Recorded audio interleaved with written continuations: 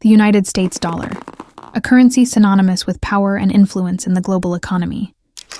But how did it become the world's reference currency? It all started with the Bretton Woods Agreement of 1944, where nations agreed to peg the value of their currencies to the US dollar, which was backed by gold. This gave the dollar unparalleled strength and influence. The Bretton Woods Agreement of 1944, in short and simplified terms, stipulates that whoever delivers $35 US, America will receive an ounce of gold.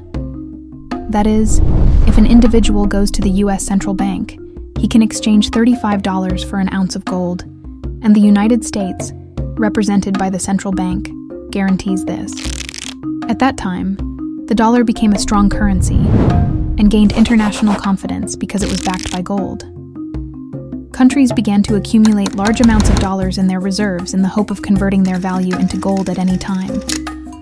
This situation persisted. But in 1971, President Nixon shocked the world by abandoning the gold standard, allowing the U.S. to print dollars without gold backing. The strength of a nation's currency is based on the strength of that nation's economy. And the American economy is by far the strongest in the world. Accordingly, I have directed the Secretary of the Treasury to take the action necessary to defend the dollar against the speculators. I have directed Secretary Connally to suspend temporarily the convertibility of the dollar into gold or other reserve assets.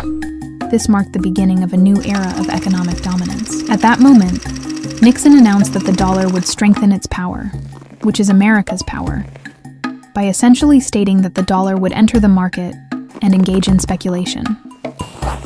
Its exchange rate would be determined by supply and demand, under the pretext that the dollar was strong due to its reputation and the strength of the American economy. That grand deception through which America deceived the world, the price of an ounce being $35, unfortunately left no country able to object or declare rejection of the new monetary system. Because such objection would then imply that all the billions of dollars in the treasuries of these countries and in their banks would become worthless paper.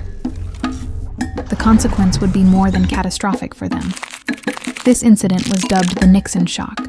To further solidify the dollar's dominance, at that time, U.S. Secretary of State Henry Kissinger went to Saudi Arabia and requested that anyone wishing to buy oil from them must pay or purchase in dollars only. Saudi Arabia did not object at that time.